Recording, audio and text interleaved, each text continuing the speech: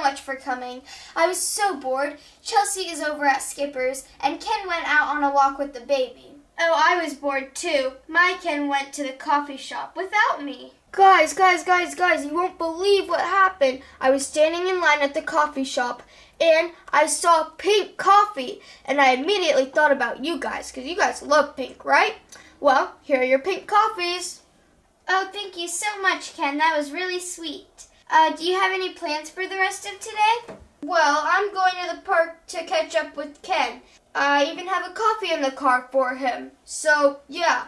Did you get him some pink coffee too? No, they had some dark roast. That will wake him up. He told me he was super tired today. Okay, enjoy your coffees, guys. Oh, I hope Ken is not far away. The coffee will get cold. Oh, these Kens, they never take us anywhere with them. Maybe that's a good thing.